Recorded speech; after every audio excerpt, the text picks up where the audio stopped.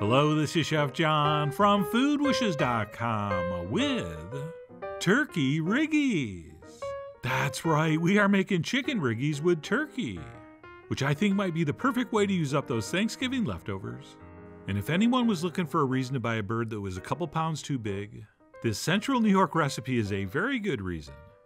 Oh, and by the way, we're doing a baked casserole version, so this is even easier to put together and serve.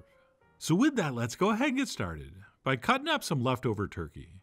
And what you see me cubing up here is about 1.5 pounds of jerk spice rubbed roast turkey breast from a video we just posted called Jerky Roast Turkey. And it really was amazing, and it worked incredibly well in this. But any leftover roast turkey will work, no matter how you flavored it, or how moist or how tragically dry it came out. What we'll do is simply chop that up into small pieces like this, and we'll transfer that into a bowl, along with the next two Riggy ingredients, which for me is going to be some drained and chopped up pepperoncini pickled peppers, as well as some sliced up pitted Kalamata aloes. And yes, any kind of pickled or fresh peppers will work, as will any kind of olives, unless they have pits in them, in which case those are a horrible idea. In fact, let me double check these don't have pits. All right, we're good. And that's it. Once that's done, we can set it aside and we can go ahead and start our sauce, which begins by tossing one hot Italian sausage we removed from the casing into this pot containing a little bit of olive oil, which has been set over medium-high heat. And what we'll do while that starts to brown is go ahead and break it up into nice small pieces. Okay, I say the smaller the better, but I say a lot of things, so who knows? And you go ahead and break that up any which way you want.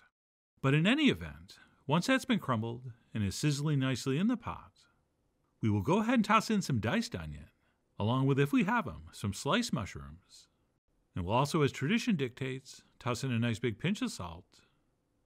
And we will give all that a stir, and we will cook that for about 3 or 4 minutes, or until those onions soften and sweeten and start to turn translucent. And how far you go here is up to you. Right, we can just do this for a few minutes, or we could really take our time and brown this fairly severely, which would give this a little more of a sweeter flavor profile. But since the turkey meat I'm using already sort of has that, I don't feel the need to go quite as long. So like I said, as soon as those onions turn translucent and our mixture looks something like this, I'm going to stop. And I'm going to deglaze the bottom, as we call it in the business, with a nice big splash of white wine.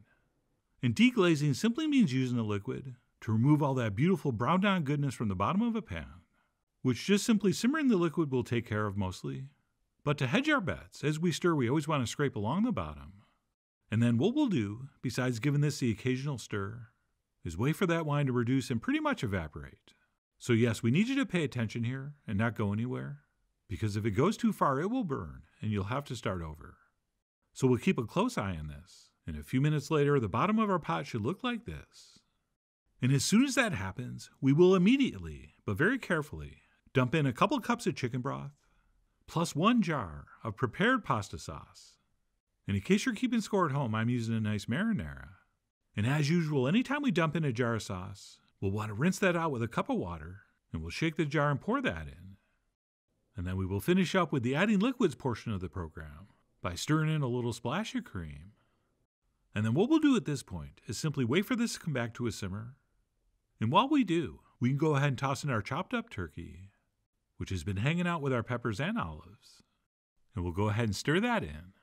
And as I think I just mentioned, we're going to wait for this to come up to a simmer. And once it does, we'll give it another stir. And we will reduce our heat to medium-low.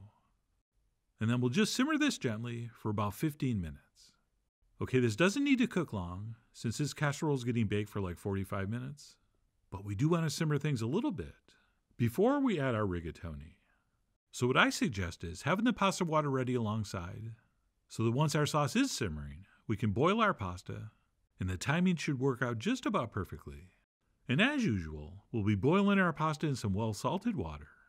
Alright, it's supposed to taste like the sea, which is pretty salty. And as far as the cooking time goes, I would suggest cooking this 2 minutes under whatever the package says for doneness. Since like I said, we're going to bake this with the sauce in the oven for about 45 minutes. And that's it. Once our timer rings, we will carefully transfer that rigatoni into our sauce. And of course, you can use a different shaped pasta if you want. You just can't call it turkey Riggies. And that's it. Once our pasta has been transferred in, we'll take a spoon and give this a thorough mixing, which we can do right in the casserole dish. I just think it's way easier to do in the pot. And then once that has been thoroughly and thoughtfully mixed, we'll go ahead and transfer that into our casserole dish. And your standard 9 by 12 or 13 baking dish would be perfect. So I'm going to go ahead and ladle that in. And once I ladled, I decided to spoon, just to make sure everything was evenly distributed. And once that was accomplished, I move on to inserting some cheese. Okay, I broke up about 8 ounces of fresh mozzarella, and I dotted the top. And once the top was dotted, I went ahead and used my spoon to push that down into the surface, just so it would not melt into one solid layer on top. And if you want to use something like a provolone here, or a Monterey Jack, or a Fontina, go for it. I mean, you are, after all, the Count Negroni of your turkey rigatoni. And really, any kind of melty cheese would work. And that's it. Once it was mozzarellaed, I went ahead and finished up by grating over some Parmesan. You know, the real stuff. Parmigiano Reggiano. Except no substitutes.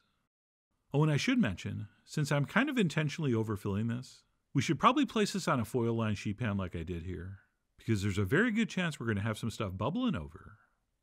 And that's it. After I finished cheesing the top, this was ready to transfer into the center of a 400-degree oven for about 40 to 45 minutes, or until the sides are bubbling and everything's beautifully browned. And it hopefully looks like this. And because we did fill this all the way to the top, and that rigatoni does swell up as it bakes a little more, our casserole is bursting at the seams. And I just love how those pieces of rigatoni have popped up above the surface, kind of poking up here and there with their beautiful browned edges. Oh yeah, that is very inviting and provocative. And then I do think we should let this wait about 10 or 15 minutes before we serve it, during which time we could sprinkle over a little freshly chopped Italian parsley. So I parsleyed and I waited, and I took a few pictures, but I mostly waited. And then I grabbed a fork to dig in. And yes, I'm going to plate some up in a second, but I just had to take a quick taste. And I'll get to the flavor soon, which was phenomenal. But before that, let me just touch on the amazing textures. Right, the combination of that soft, saucy rigatoni underneath the surface with that beautifully brown, crunchy rigatoni on the top is a pairing that's hard to beat. And I think makes things a little more interesting than your traditional Riggies, which are just tossed in the sauce and then plated up and not baked. But anyway, the point is I loved having both textures. And then after my little sneak preview, I went ahead and spooned some into a bowl, which I served alongside some bitter greens that I dressed in olive oil and lemon. And that's it. I finished up with a little bit of parsley, and then one small, very optional drizzle of olive oil, just for a little extra richness. And so the top sparkles for the pictures. And that's it. My turkey Riggies were ready to enjoy. And as much as I love the texture, the flavor of this is just off the charts. Right, even if you use just a plain roast turkey, it's going to be great. But that I was using that sort of spicy, little bit sweet, very aromatic jerk spice rub turkey made this even more complex and special. And if the main goal of a turkey leftover recipe is not reminding you that you just ate roasted turkey, then man, did we accomplish that here. Okay, at no point while you're enjoying this are you going to be thinking about leftover turkey. You're going to be thinking things like, wow, I can't believe how flavorful this is. And geez, he was really right about the texture. And also, turkey Riggies? Shouldn't we just shorten it and call it Triggies? Well, you know what? That's not a bad idea. Maybe we should call this Triggies.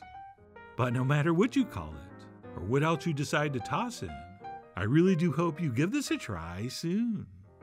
So please follow the links below for the ingredient amounts, a printable written recipe, and much more info as usual. And as always, enjoy.